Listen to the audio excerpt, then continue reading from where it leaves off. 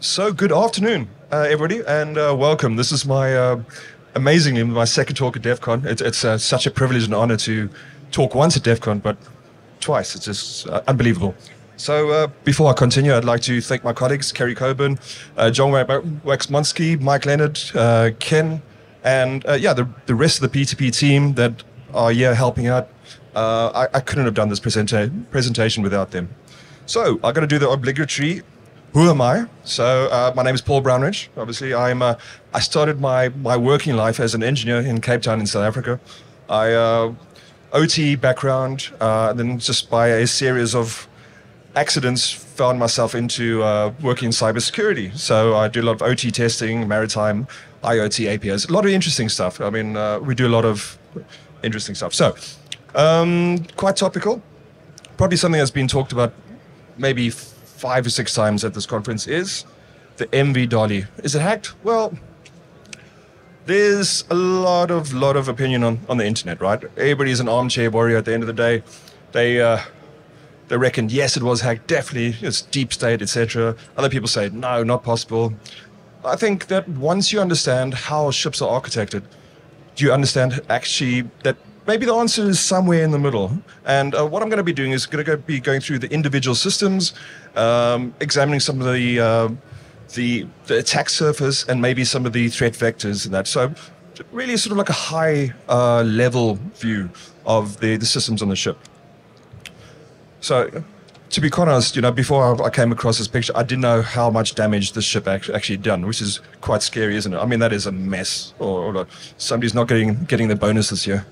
And okay, so let's start with the main engines. So the picture that you see over there, that is a typical engine on a container ship. It's one engine. It differs from other engines that you're used to in that it's supported by ancillary systems. So there's pumps, for instance. They handle the cooling, the fuel injection, etc. And these are handled by generators in redundant arrays. The generators will power the steering. Without any power, obviously there's no steering. And this is all organized by the power management system, so the PMS. That is, in turn, managed by a network control system called the Integrated Alarm and Monitoring System. And then you have these multiple systems all over the ship that tie into it by a series of either serial connections, either IP over serial, etc. And we'll take a look at those in turn. And of course, we've got the steering controls, right? We have the controls at the helm, tied into the autopilot. And it's important to note that at this time, there is a physical switch that if anything goes wrong, you can turn that off. It's as we go through these slides, this is something to note all the time, that there's always going to be somebody in charge, which is really important. So there we go, the helm, the steering gear, the steering flat, which is basically a deck that you can steer the ship from. Any emergency situation, you can manually control the ship in case anything goes wrong. All right. Then, of course, these systems tie into the rudder and the steering gear. As I mentioned in the previous slide, it's all tied in with the generators. So this is, you can see the picture on the left-hand side. This is what you see in the movies, right? With the telegraph, full steam ahead. But on the right-hand side, this is the more modern derivation of that. It's important to note that a lot of these systems are tied down to certain revs so that it doesn't cause any potentially dangerous vibrations on the ship, or sometimes it's also economics as well, because a ship will have a most economical, revolution band, and they'll be tied into that. What's important to note that at any time of this, yet again, the captain can override any of these controls. So if there's a blackout on the ship, like what happened to MV Dali, right? What are the procedures to restart this? Well, normally it's as simple as pressing a single button on the screen, but how do we do this when the rest of your ship does not have any power, right? So it could involve using controls local to the generator start, so you could send your engineers down there, waiting for it to come up to speed, and then closing breakers, for instance. And this is important to note because it's a process like any OT system, any refinery, any chemical processing plant. Everything works in a sequence. There's no just like one button, bam, it comes on. It's a series of processes. Sometimes you have manual management of the system will need to be performed as a load is drawn by the ship. This would take 30 seconds normally, but you never know, and it might take several crew. But according to regulations, your emergency generator should come on 45 seconds. But as we all know, in the real world, right, that hardly ever happens. I mean, that's the ideal state. So what could take, or is supposed to take 45 seconds, could take minutes. And if you are in the open sea with a blackout and your ship is coasting, that is not a problem, right? But if you're approaching a bridge or a built-up system, just 45 seconds, or even sometimes if these systems don't start, a minute or 2 minutes can end in emergency, like we saw in the previous slide. So, what triggers a blackout? Well, bad fuel, yeah, some of the cheapy fuel that you pick up at these ports, right? Ship rolling, some of the heavy seas can cause loss of pressure and cause the ship to black out. Could have electrical problems, bad maintenance, etc., etc. It's long. The older the ship, the worse these problems get. And cruise ships do black out. 2013 Carnival Triumph was out of commission for a few days due to the battery power failed several times. In 2019, the Viking Sky generator was out for service maintenance. Yet again, we see this. So it's totally possible that these circumstances can exist, that a ship can black out. So, like I said, all the armchair warriors on the internet saying it was a hack. Well, we'll see. So let's take a look at the autopilot. So as we saw a slide early on, the autopilot can connect directly to the engine, but it's always possible to disconnect the autopilot and steer manually. As I said, this is very important to know, so there's always a human in the loop. But if we're taking a look at the threat landscape, we're finding more and more that these systems are connected up to the internet, so firmware, downloads, and that if we sort of break it down, we can see that it almost becomes like a sort of a supply chain attack. But then you'd have to compromise the firmware suppliers. You have to sign the firmware. So yes, possible, but very unlikely, unless you really expend a lot of energy going back and hacking the supplier. Propulsion, rarely connected to the internet. These are big chunky machines. This is your typical OT versus IT segregation at the end of the day. Attacks unlikely, and if it did happen, the bridge could manually override. Yet again, a person's in the loop. The power systems, frequently network connected, fair enough, right? And this is one of those situations that's becoming more and more connected as the years go by, but attack is unlikely in an event happening, the bridge could manually override. Yet this recurring theme is that there's always somebody that can change the ship or is going to be on bridge, etc. So, conclusion. Yes, ships can be hacked, but it takes time. It's a manual process. Oopsie daisy. And was the MV Dali hacked? Well, no. It's practically impossible. I mean, it's possible, but it's very, very improbable. You need a large amount of time over there. You need to know the systems. You basically need to engineer tons of social engineering. So for an armchair hacker from, I don't know, your nation state somewhere, like hacking into the ship, very improbable. Unfortunately, polarized views from uninformed commentators do not help. You need to understand how these ships are architected. So, last year, I had about 150 slides, and I managed to get through 120 of them before time got called. So I blasted through 30. So I'm going to do a recap of what I did last year. And yeah, so this is the systems recap. The integrated control and monitoring system. This is the brains and the eyes of the ship. This controls the PLCs in the engine room, rudder control, power management. These extremely important piece of equipment. Without it, the ship cannot operate. So from an attacker's point of view, this is a high-value target.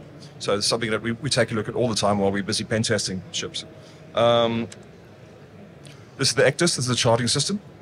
These run in redundant arrays. And basically, as you can see, there's a map on there. It tells you where you are on the ocean. Obviously, without it, the the captain could not know where he's supposed to be going, and the crew do not know where they're going or where they are. So if these systems go down, then the ship has got to stop. But failing that, particularly with some of the older ships, we got some old school maps, right? You can see the drawers over there. Those are actually all charts from the oceans around the world, and these get delivered by hand whenever there's an update. So it's quite reassuring that you still have these manual methods of the ship knowing where they are at the end of the day. Safety management system. So this is a separate room, usually near the bridge, that whenever there's an emergency situation on board, it is organized over here. So this is very interesting from attacker's point of view because it has tendrils into the rest of the ship. It is from the ICMS all the way to the ECDIS, pressurized doors, CCTV, fire alarm systems. This is so important at the end of the day because you basically can coordinate like somebody like it's like with the lifeboats, etc. It's something to note as well that as the crew is running around trying to organize a emergency situation, they can use these iPads or these Windows systems to log in and take a look at what's going on at the same time. This is an idealized version of the IT versus OT system of ship. We've got the internet coming down by VSAT. Into the core, we've got the corporate network, because as usual, you've got your bean counters on the ship, your accountants and your people. Then you've got third parties, something like it's like point of sales, etc. And your crew, because obviously, you know, you need to provide Netflix, etc. for your crew. And that's split up into Wi-Fi and wired. You can see the line down the middle. You see the bridge and the engine room. And this is what you want in the real world, but it doesn't always work out because, yeah, we'll see a little bit later. This is really how it looks like. It's a mess. So it comes on the VSAT into the core network, and then the RDP, not the protocol, but remote distribution points. And these are basically just big chunks of Cisco equipment. We can see it in the next slide. And these are broken down via VLAN trunks into cabin switches. This is basically what it looks like. This is on the ship. So anybody who's been in a data center, any on-prem stuff, it looks exactly the same. It's all off-the-shelf stuff. It's nothing bespoke for the maritime industry. Breaking it down further, we have the VLAN trunking down into the cabin switches, and we have it split off into TVs, VoIPs, light, Wi-Fi, CCTV, TV. The most important to remember on all this is it comes down over a single connection, right? And as an attacker, that is very interesting. So we've got the propulsion system. This is Azipod. In the olden days, you used to have the big rudders that you have the prop wash, but now these are independent systems that you can control from the ICMS.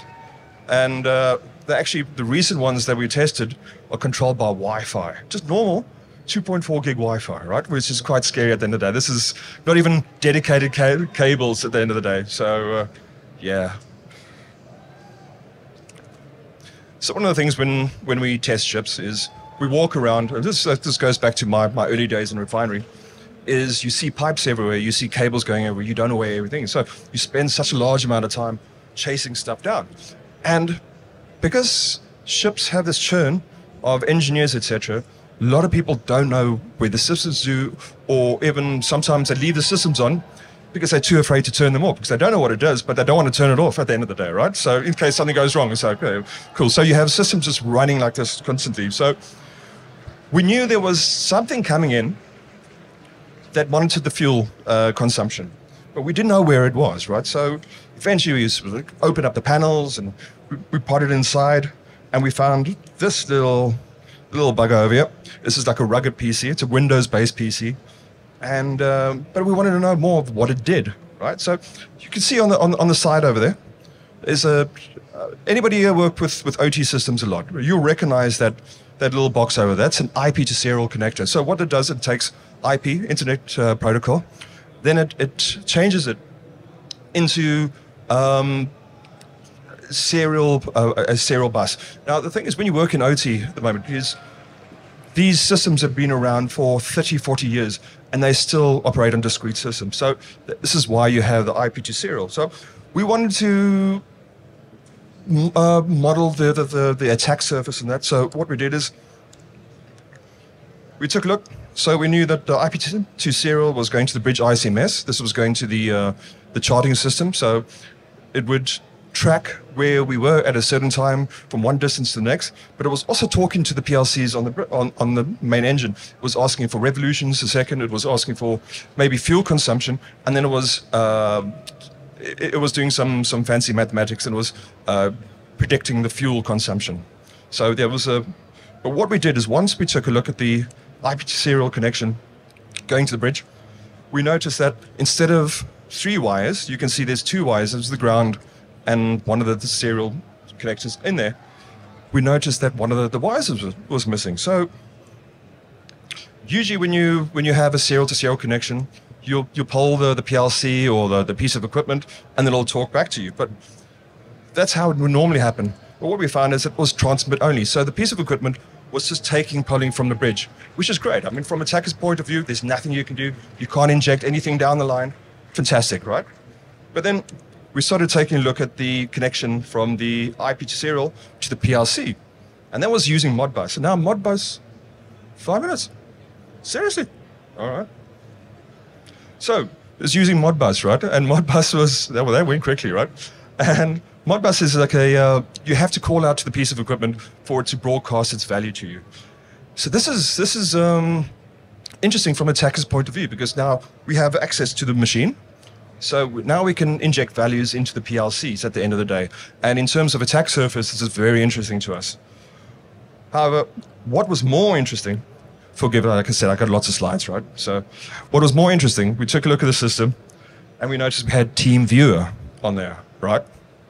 So, yeah. Oh, and what is more amusing, even more amusing, was that the fact that the company actually had stopped paying for the service 4 years before, right? But they were too afraid to turn it off, like I was saying before. So you had a machine that was not updated. It was still connected to the internet.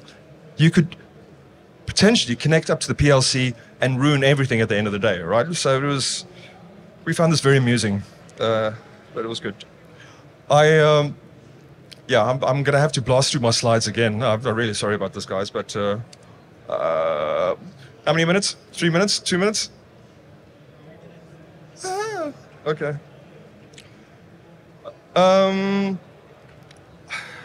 Shit, okay. So, I'm going to blast through my slides quickly. Next year, when you come and see me talk, I'll do this properly. I'll do this first so, I can actually get through this this time. Basically, TLDR, we managed to compromise the thruster system from our cabins at the end of the day. So I'm going to run to the conclusion.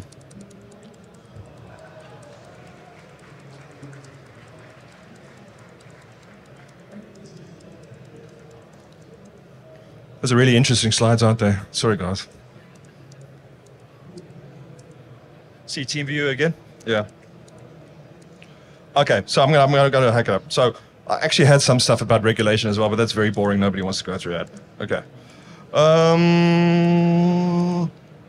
So ships can be hacked, but it takes time and it takes presence.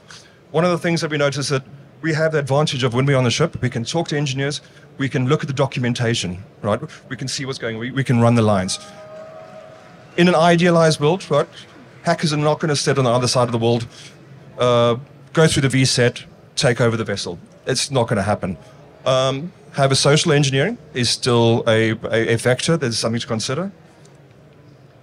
Convergence and modernization often introduce new risk, and this is true because a lot of the time we're getting IP to serial. Before we had discrete systems, now we have trunking, like we said before, and it's possible to RDP into systems, etc., to team viewer, right?